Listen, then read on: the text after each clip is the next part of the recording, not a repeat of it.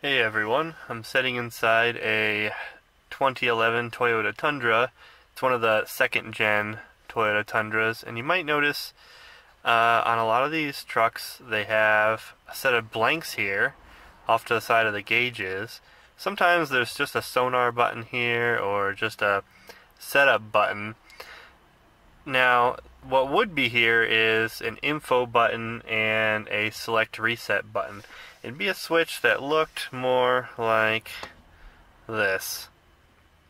Now, if you just have a blank like this truck does, you can actually add the other buttons on here, and surprisingly, in a lot of trucks it works. In actually almost all of the trucks it works. Some of the trucks, though, there's more work to do than others. Sometimes you'll plug this in and it will just work, and then other times you might not get so lucky because sometimes some of the wires that are needed are missing. So I'm going to pop this off and we'll get a look and see what this truck has and go from there.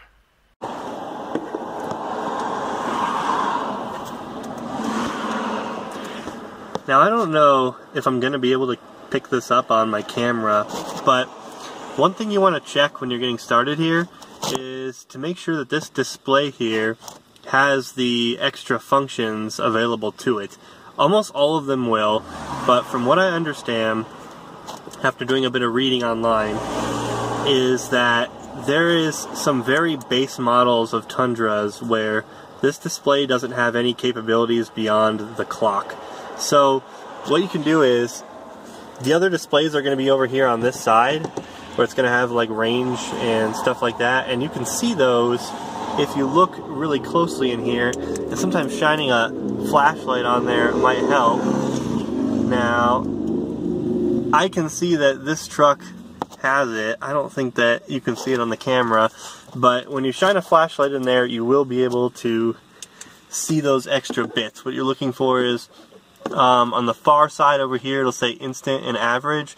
Up on the top, up there, it's going to say range, and over here you'll see things like MPG, C, and F off to the right side. Now, to get this piece off, you don't actually have to do very much special. You can basically pop it out with your fingers most of the time. If you just kind of muscle it around a little bit, it'll pop out of there. There we go. See? And you'll see as I pulled that out, there's this kind of dummy plug just sitting in here that was plugged into the back of this. Now, let's see if I can get you a look at this.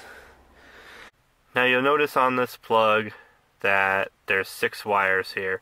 There are 2 wires that would be here, but they're missing on this truck. Now, if you have all 8 wires, you could probably plug this switch in and there's a decent chance that it may just work. If you have, especially if you have one of the 2011, 2012, or 2013 second gens, it's very likely that if you have all 8 wires that it's going to work. It may not though, because these wires here, they go to another connector that's back behind here, and that connector then attaches to the gauge cluster. Now, it's possible that even if you have all 8 wires here, sure, you might have the wires going from here to that connector, but that sub connector that then goes to the gauge cluster, that may be missing the wires. So it can be hard to know exactly what you're going to need, but if you have all 8 wires, you can plug it in and see if it'll work. If you have 6 wires like this, then we're definitely going to be removing this trim panel here around the gauge cluster to see how far back we're going to need to go. We may just be able to wire to the sub connector, or we may need to wire all the way back to the gauge cluster. So I've gone ahead and I've removed the negative battery cable. Always a good idea when you're pulling electronic stuff apart in your car. And I'm going to now start removing this bezel. I've left this plastic piece off because this actually gives a really good place to grab on and start to pull this off. There's no screws or anything on this, it's just all popped in there, so we can pop it all out and then we'll have to remove the wires off various things that are that are attached to it. But we'll get to that in a moment. So I'm going to go ahead and I'm going to grab it in here and pull outwards, and it will pop off like that. And then once it's off there like that, we can start working our way across it. You can grab onto these and just kind of pull it, and it'll keep popping like that. And there we go. So it's all pretty loose. So now that that upper part is loose, we're going to be removing this lower panel, which the top of it is just clipped on, and the bottom is held on by 10mm bolts here. If you pull this aside, you'll see one of them is here, and another one located right there.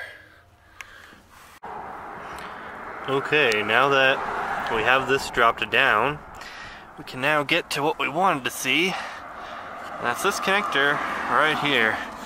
These are the wires that come up from the side of the cluster bezel, and this is called JL1, I think, in the, if you check the prints for this car. Now, what we're looking for is pins 17 and 19. They'd be on this side of the connector. And you notice that there are 4 wires that are missing here, and 2 of them are 17 and 19, which of course I don't have because we've already seen that they don't come from the switch. So those are the wires that I need to add, but I also need to know, do I have the wires coming from the other side going back? Because these wires go up into back here and they connect to the back of the gauge cluster, and if we have to remove that, we have a lot more work to do here.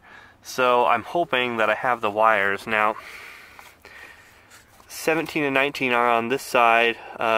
This white wire at the bottom is 12, and the purplish color at the top up here is 22. So I'm going to go ahead and pop this out and see if,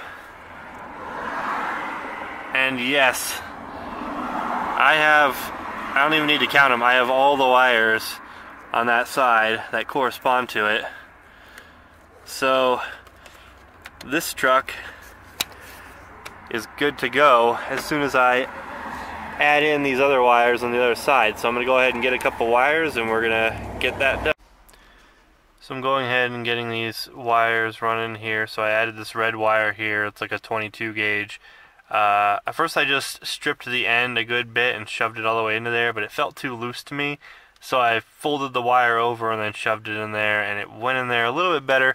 I pushed it in until I actually saw the metal come out of the other side of the connector here. So hopefully that'll give me a good connection. Alternatively, people have pointed out that you can reuse the wires in here online if you don't have the Sonar button, which would be down here. If you have Sonar, that'd be this bottom blank. This truck doesn't have Sonar though, so I don't have to worry about it. So what I could do is these 2 wires on the top, this blue and purple one that are in pins 7 and 8, those are for the Sonar button. So you could pull those out of the pin and move them down here or whatever.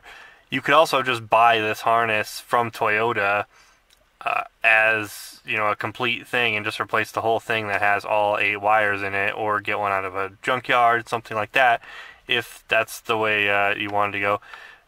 But I'm just going to go ahead and push some wires in here to get this going today. So in the pin numbers that they wire into, so I wired this red one into pin 3.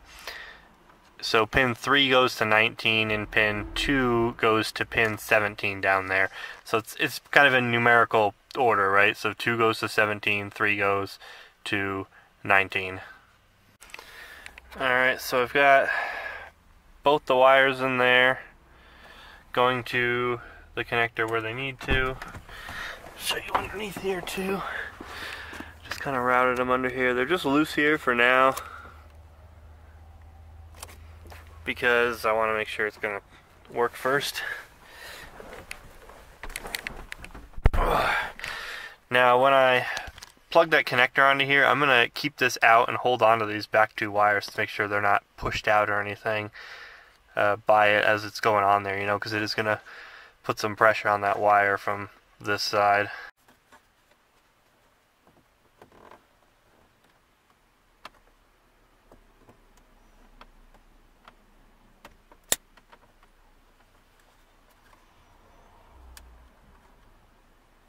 Yeah, I definitely felt it trying to push them out a little bit there.